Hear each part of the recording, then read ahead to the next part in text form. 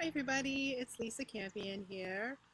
I wanted to talk today about psychic self-defense, mostly because somebody asked me recently what the sort of like basic psychic self-defense measures might be and what even psychic self-defense is. And I spent a lot of my time teaching psychic sensitives, empaths, and healers, right? So I'm always really working with sensitive people.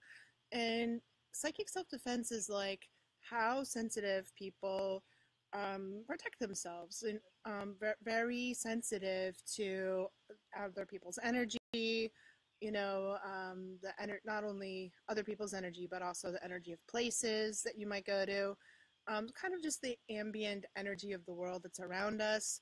Sensitives are sensitive, so sometimes we are like kind of unduly influenced or more influenced than other people are by all of those things, right?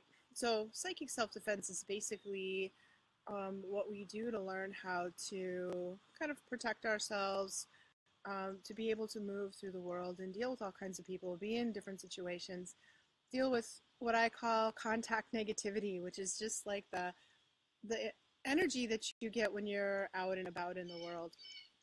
I mean, of course, the world's not all negative. Like we are also sensitive people are also really influenced by positive energy, but that's not generally the problem. We don't have a problem with that, right? We have a problem with how do we handle um, more maybe some of the more difficult energies that we encounter during the day.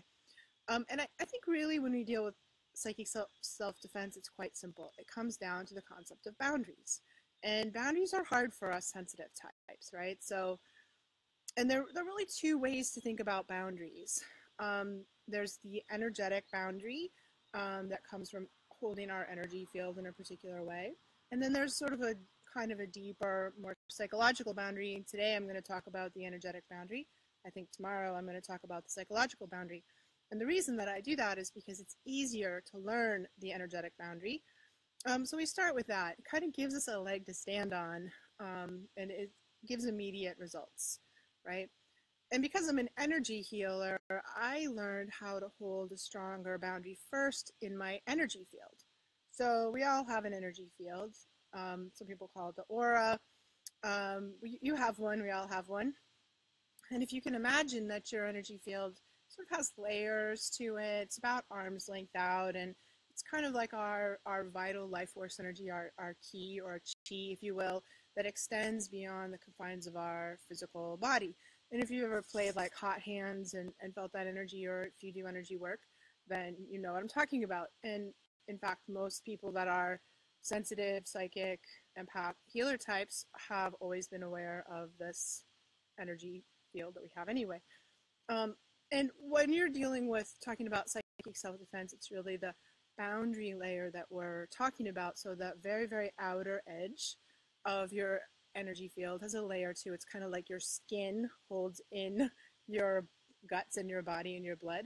This boundary layer of your energy field holds in your energy. Now the problem is that sensitives and empaths, psychics, tend to have a very porous layer to this outer boundary layer, the outer skin of your aura. Instead of being more solid, it's more porous, like a sponge. And that's in fact why empaths are called psychic sponges, right? And anyone who has empathic tendencies knows what I'm talking about when I say that. So it means that you're sort of sucking up or absorbing all of this energy that's around you. And a lot of times empaths will say, oh, I feel like I have no skin. I feel like a raw nerve in the world. I feel like I just absorb and pick up everything that's around me, right? The good thing is that this outer or boundary layer to our energy field responds really well to doing visualizations, imagining, pretending, visualizing, impacts this part of our energy field considerably. So it's quite effective to strengthen the outer edge of your energy field by just imagining, by doing a visualization that it's something a little more solid. And when we're thinking about this outer edge to our energy field, we want to think about the quality of semi-permeability, like the membrane of a cell, rather than like a brick wall that keeps everything out. We don't want it to keep everything out. We want it to allow in only energy that's good, supportive, light, loving towards us, and we want to keep out energy that's not supportive to us. And the most important thing about this outer edge of the field is that really nothing should be able to cross your boundary without your permission. And when you're an empath or sensitive, that's a really strange concept. That's a really boring concept for a lot of us who just don't have, we're not used to sort of having that, no, you can't, thou shalt not enter kind of experience with our energy fields. So there are lots of different ways to create a stronger energy field. There's sort of daily meditations, and sometimes I post them here. I'll probably post another one, do another little video of a guided meditation that I do to help strengthen the outer edge of your field. I'll do that pretty soon. So there's lots of ways to do it. You can just imagine this, you can do a meditation, but I wanted to talk about an exercise today that I think is kind of fun. And I really do think that when we're working on this outer edge of the field, or we're working on strengthening our energy system, we need to practice it on a regular basis. It's not something you can just do once and all of a sudden you're fine. It's like wouldn't it be nice if like you could just go to the gym once and you're perfectly in shape? When we're dealing with our energy system, it's over time. And the things that are positive and benefit our energy fields, are quite it's kind of a no-brainer. So things that are good for you, like meditation, being outside in nature, exercise, resting, sleeping, eating good healthy food. When you do these kinds of things, it tends to strengthen our energy field. Spiritual practice is very, very, very good for your energy field, by the way. Yoga, meditation, Tai Chi, these tend to strengthen our energy fields.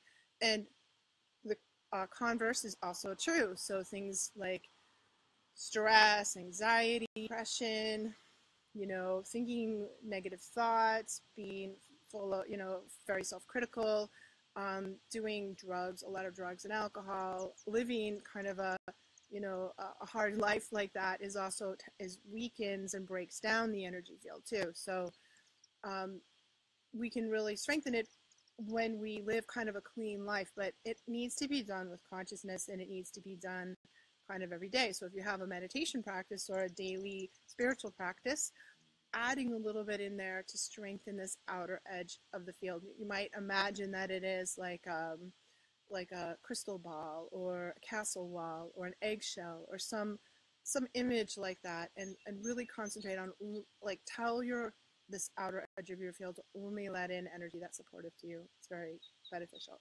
There's kind of a fun exercise that you can do called the medicine wheel. And you need a piece of paper, and what you do is you draw a circle on the piece of paper, and I draw stick figures, because that's all I can do. I draw a little stick figure of myself, and and the circle represents your energy field, your boundary. And everything that you want to allow in, you can write on the inside of the circle. So the love of your family, or for your children, your pets, like positivity, love, money, abundance, those can be in, and everything that's that you don't want to be in stays on the outside. You write it down on the outside of this shield, the outside of your little bubble on this piece of paper. And if you do that, it's really interesting to see what you put on the outside and what you want to have come on the inside, and that will begin to create this boundary. That's really what I'm talking about. We need to be conscious of our boundary. We need to be conscious of our energetic boundary. And I find when I did a lot of this strengthening my energetic boundary by studying martial arts when I was younger.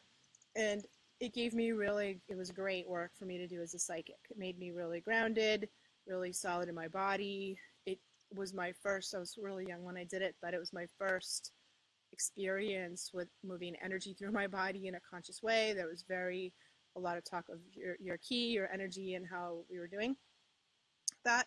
And it's really good. Martial arts is really good for where your boundary is, So I recommend things like that can be quite beneficial.